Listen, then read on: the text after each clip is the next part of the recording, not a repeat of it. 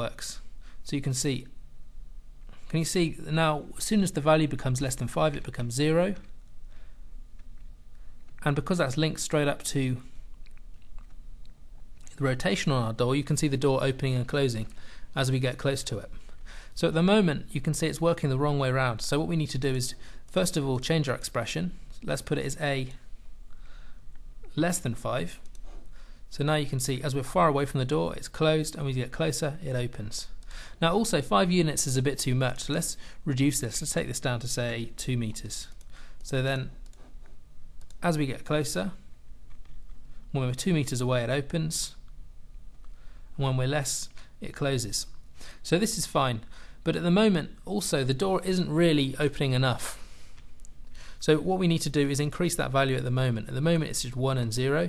0 is fine for being closed, but 1 isn't really enough.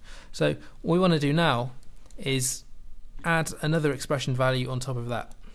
So this is quite useful. You can put a more complex expression in one expression value, but often it's useful to use multiple expression values so that you can split up the math, and so it's easier to read afterwards. What I can do here is just a times 1.5, and so what it's going to take is the result of our first expression value here and multiply it by 1.5. So you can see now our door is opening a lot wider than it was before. Still not probably wide enough, so let's increase that a little bit more. Let's put 2. Okay, that's pretty good. So now it's opening and closing fine. The next thing we need to do though is get it to move a bit more smoothly. So let's get our inertia channel again, because this is perfect for that. And let's put that in between our top expression value and the rotation vector. So let's first of all try that out in default. So you can see it's opening and closing more smoothly now. It's not instantaneously opening and closing. Let's give it even more damping though, because that's far too fast still. So with 0.2 you can see this is looking a lot better. So now as we come close to the door it opens, and as we're inside the house, again as we get further away it closes.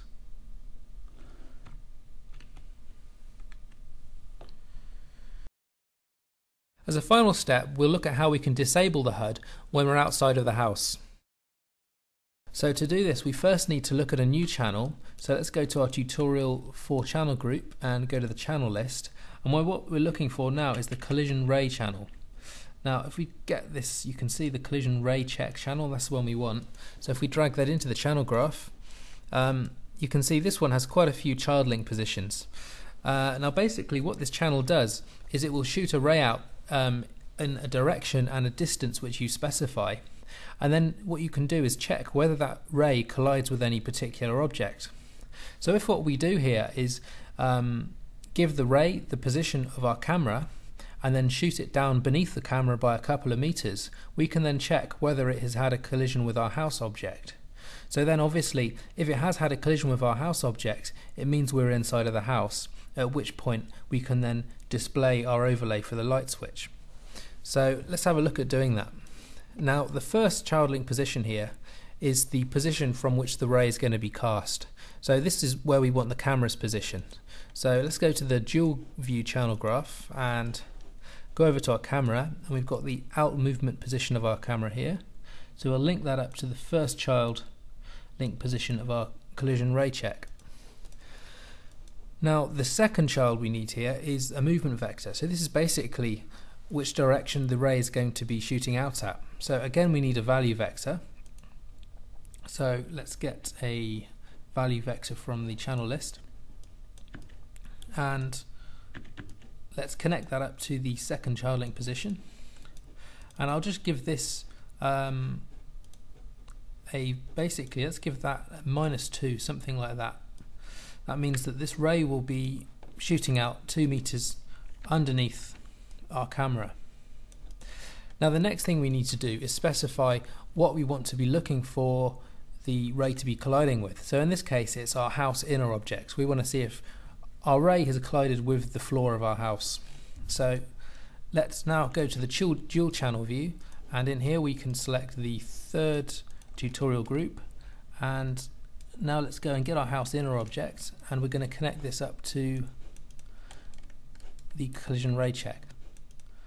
Now let's go back to the big channel view, and you can see here we have our collision ray check, and what we need to do now is collect a collision object channel up to our collision ray check. So let's go down and get a collision object channel,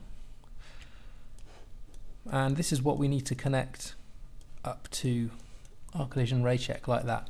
Now basically this is how these channels need to be connected. You connect the house inner object up to the collision object, and then the collision object is connected to the collision ray check. So now that we've done that, we're pretty much ready to go. So before we connect it up, let's have another look and see how this system works. So basically we've got a ray that's going to be shot down from the position of our camera here. It's going to be shot down -2 units in the y-axis. So it's basically going 2 meters underneath our camera, and it's going under there and it's checking whether this ray has had a collision with our house inner object. So in this case it will be looking down to see whether the ray has had a collision with the floor. If it has had a collision, then the value of our collision ray check will turn to 1. If it hasn't, then it will turn to 0. So we can use that value to turn our render on and off for our overlay. So let's have a go at doing that now. So here's our render. We want to be able to turn this on or off. So to do that we need some kind of a logic channel above there.